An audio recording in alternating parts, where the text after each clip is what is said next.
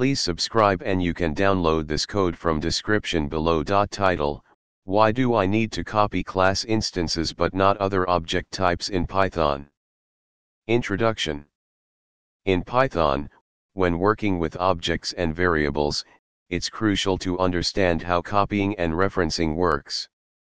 One common source of confusion is when to copy class instances and when not to. In this tutorial, we'll explore the reasons behind this and provide code examples to clarify the concept. In Python, variables are essentially references to objects in memory. When you assign an object to a variable, you're creating a reference to that object, not a new instance of it. This behavior is essential for memory efficiency, but it can lead to unexpected behavior when you're dealing with mutable objects. You should consider copying class instances when you want to create a new, independent instance of the same class. This is typically necessary when working with mutable objects like lists, dictionaries, or custom classes where changes to one instance should not affect another. There are cases where you don't need to copy class instances.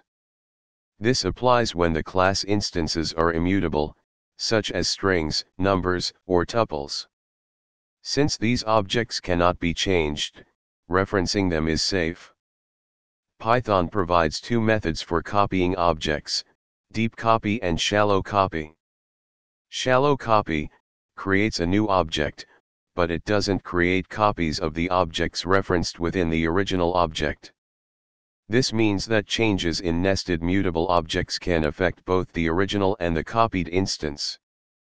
Deep copy creates a completely independent copy of the object, including all nested objects.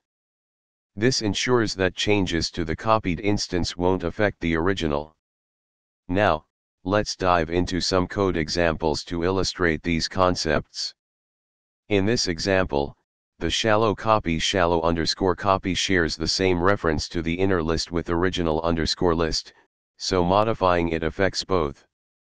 With deep copy, we created a completely independent copy of original_list, so changes in deep_copy don't affect the original.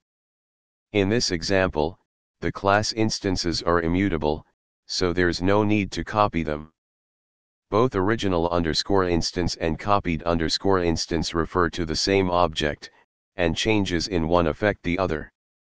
In summary, understanding when to copy class instances in Python depends on the mutability of the objects. For mutable objects, consider using deep copy to ensure independence, while for immutable objects, referencing is sufficient. ChatGPT